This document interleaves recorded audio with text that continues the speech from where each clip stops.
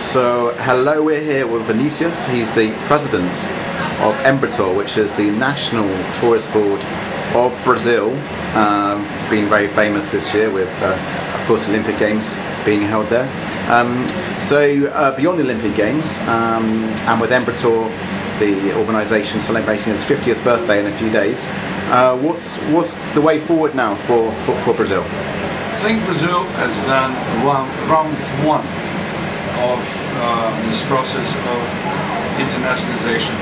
I think this sequence of very, very large events since 2007, Pan American Games and then Olympics, America's Cup and then World Cup, and a few other major events like Rio plus 20. I mean, there were many, many large events. And I think with that, Brazil, which was a country far away in terms of destinations in the world, I think we came to the limelight. It was hard because unfortunately, we had to face an economic crisis, political crisis, and prejudice, especially by part of the international press.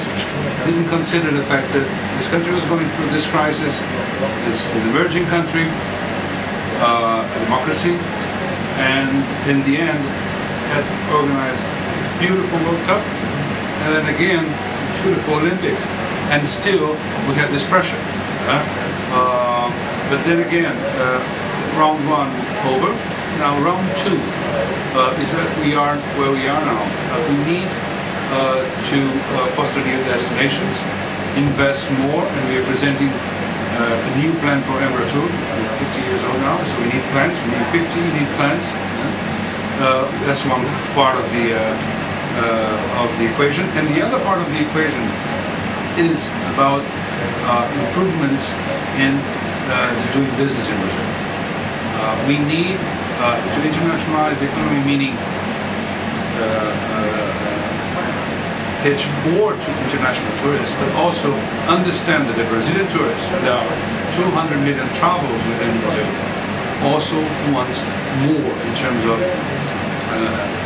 service in general and quality. Now, 54% of our market in Brazil is from Latin America, so altogether it's a pretty viable market for international companies to integrate.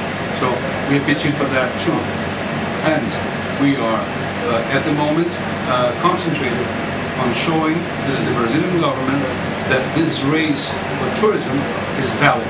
It's important. We improve the cities.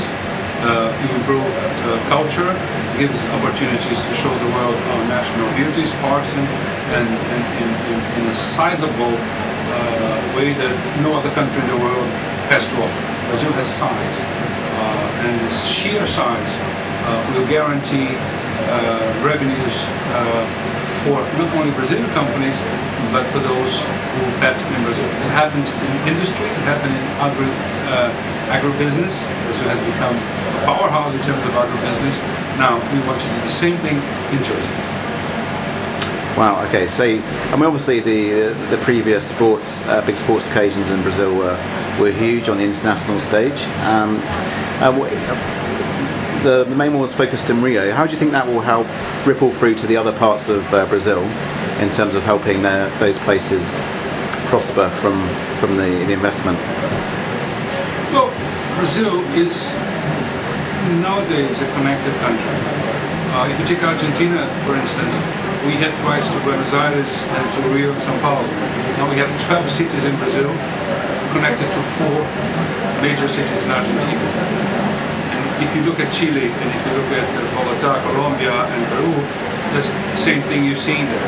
Connections with different areas in Brazil. Even if you take the Portuguese airline TAP, you see 73 flights every week, and to very different places in Brazil. And the same thing is happening with American Airlines, United. This interconnectivity it's prone to happen. The world is becoming a smaller and smaller place. Brazil offers experience. There's too much repetition in terms of tourist products. We can offer something new. We have to improve, invest, but what we have is surprising elements that we've shown during these major events. So I think we can rip from this rich culture, this rich environment in the next years. And we have examples here. I will show you Embratur, which is a new Praia de Rosa in the south, completely different areas of Brazil. Right in the middle, we have Bonito. There are wonderful new places that have been discovered by Brazilians and discovered by foreign people from all over the world. So you're talking about new things that Brazil has to offer, and obviously people, even during the World Cup, it was promoted in a sort of, and also the Olympics, promoted in kind of, I guess, stereotype ways, like, you know, samba and all this kind of thing. You know, that's what people love Brazil for. But where do you see the new things or the surprises of Brazil that people might not recognise the country for? Well, it's such a diverse culture. If you remember the opening of the Olympics, you saw some of what you thought was Brazil and Rio, but you saw other things which were not.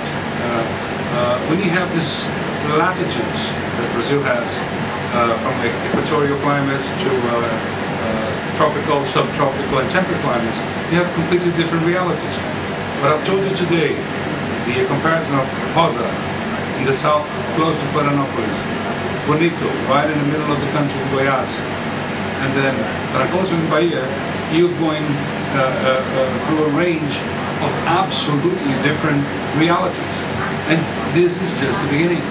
If you show this to the world, you say, well, you know, Bonito a few years ago didn't have foreign tourists. They are from 0 to 60,000 a year now, and they're going to go over that. So what we're talking about here is hundreds of different destinations. And what will be the idea of solving this dilemma? Internet, digital. Digital will do the job. The more we get web semantics up, the more big data is up, the more micro-targeting will be viable. So you can put together the person that is in Helsinki or in Shanghai that is interested in bird watching right in Bonito, where he can go bird watching, or whale watching when we come to Praia de Rosa. That's where technology, big data, micro-targeting are going to give opportunity to lots of people. This disruptive economy is going to make the world discover all these places of the face of the earth, which is a wonderful result, good result of the process we call globalization. That's the good one. That's the best one. Where you connect people to their interest, and have them travel and have, you know, this building of understanding, and at the same time bring capital where it's needed and giving results to the demand very specific of the traveler anywhere.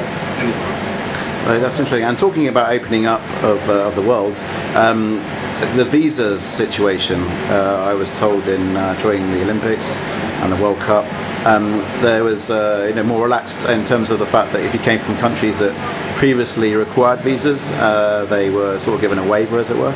I mean, do you look to progress that sort of approach? Well, Latin American countries don't need visa to Brazil. Europe doesn't need visa.